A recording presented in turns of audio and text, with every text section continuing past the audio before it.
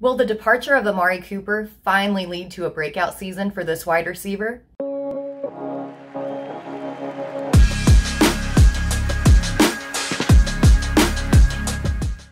In 2021, there were high hopes for CeeDee Lamb with a healthy Dak Prescott, but he underwhelmed, finishing the season as wide receiver 19 in PPR leagues. Part of that was due to his usage, as he only saw a 77% snap share, but this year he should be on the field nearly every play.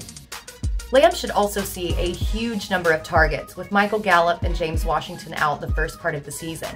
So a top 5 finish isn't only possible, it's likely.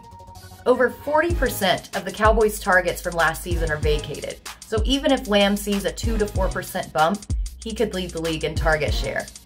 Keep your eyes peeled. The breakout is coming.